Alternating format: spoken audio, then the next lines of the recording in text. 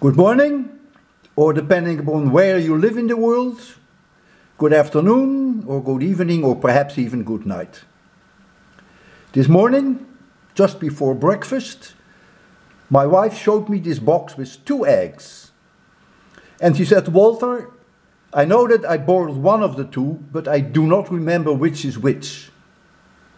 And then, with a smile on her face, it was almost like a grin, she said, "You always tell me that physics is the answer to everything. So can you tell me, without breaking an egg, can you tell me which one is boiled and which is not?"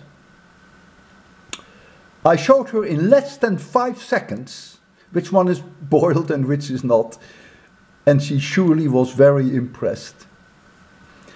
And so, that made me think about a nice physics problem for this week. Can you tell me, in less than 5 seconds, if you had 2 eggs like this, and one is boiled and the other is not, can you tell me in less than 5 seconds which is the boiled one and which is the not boiled one? If you can do it in less than 5 seconds, send me your answer to my YouTube channel, but don't be surprised if I don't post your solution, because that wouldn't be fun for others who are still thinking about it.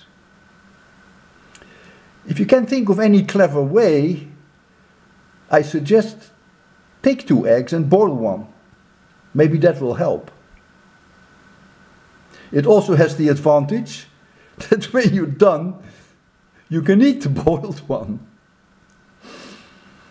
While we're at it, while we're talking about eggs, this reminds me of a question that I often get. People often ask me, why are you often wearing a brooch which is a fried egg? And my standard answer is always, it's better to wear an egg on your shirt than to get one in your face. Well, okay. All the best, we're still friends. Have a nice day. And by all means, take care. And I can't wait for your solutions. I will, of course, post the solutions, including the video, in about a week, maybe a little less. And I will show you then on the video that I can do it in less than 5 seconds. All right? See you again then, within a week. Bye-bye.